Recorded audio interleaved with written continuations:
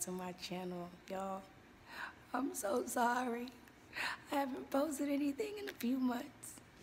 Guys, I am so sorry about that. I have been so caught up um, since the beginning of the year, to be very honest.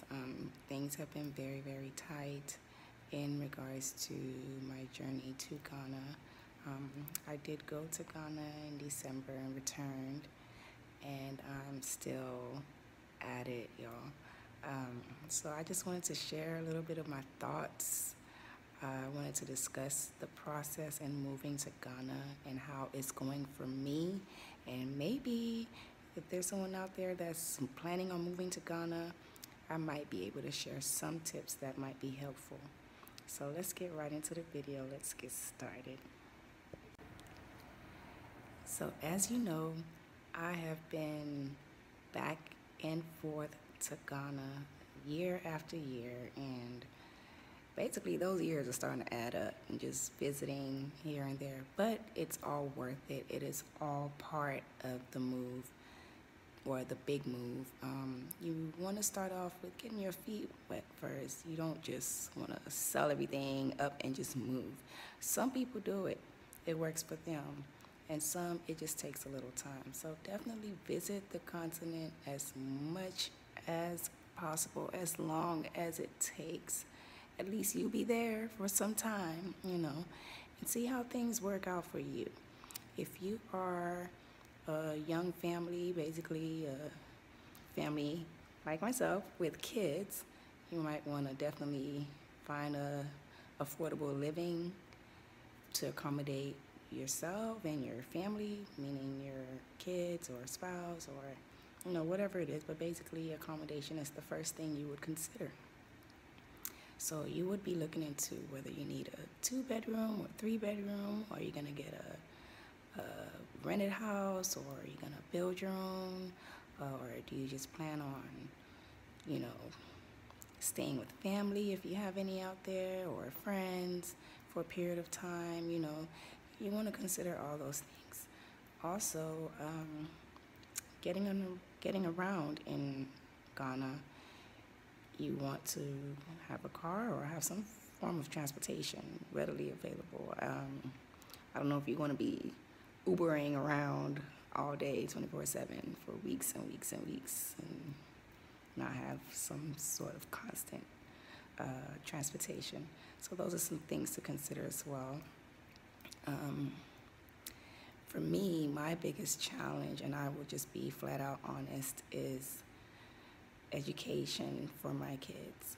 Now, the education system in Ghana, I'm not saying anything bad about it. However, when it gets to affordability, it's just not something I'm used to, because my kids school out here in the States, and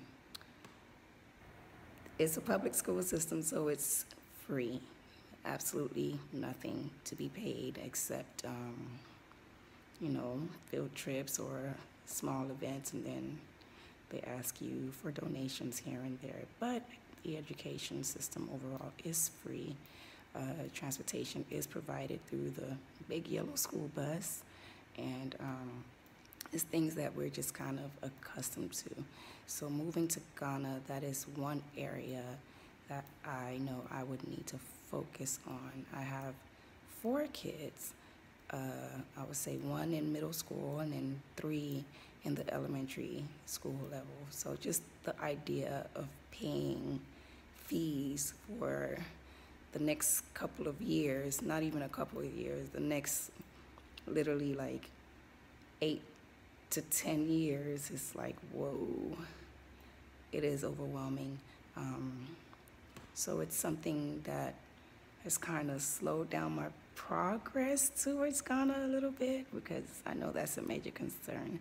I have done it before where at the time it was affordable because I had my son, who at the time was 2, go to a very well noted school in Accra, and I was able to afford it at the time because it was really just him. And Now with 4, it's like, I can't just imagine having to pay for all that. But people in Ghana are doing it, so I'm pretty sure I can do it too. But it's just getting over that comfort zone, getting out of that comfort zone of the free education system that we have out here. That's one benefit I do admire. Um, so yeah, that's something to consider if you have a family with kids. Also, my final thought or final contribution towards the journey to Ghana is just knowing exactly what you are going to do. It's one thing to just know that, hey, I'm going to Ghana and I have a job to go to. It's another thing saying, hey, you know what, I'm gonna go there and push this idea of a business that I have and, go for it. Or, starting a YouTube channel and saying, hey, I'm gonna make money off of YouTube. Just basically be very realistic with your plans and consider your account. I'm just being honest. That's something I have to do very, very often. So up until then, I'm still back and forth to Ghana, which I just cannot wait to make that big move. And every year I get more nervous, like, oh my gosh, my kids are getting older. I feel like they're missing out on something.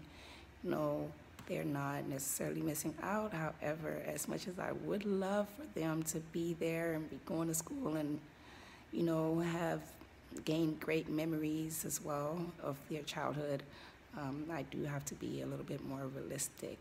Flying out to Ghana alone is pretty costly for a family of 6. So me, myself, my husband, and 4 kids, and then setting up it's not cheap, y'all. So that's just a little 2 cents of where I am right now. Just random late night thoughts I thought I'd share. If you have any comments or any advice or any input, please feel free to comment below. Don't forget to like and subscribe, and please hit that notification bell button so you can get all the updates I have to share. Until next time, good night.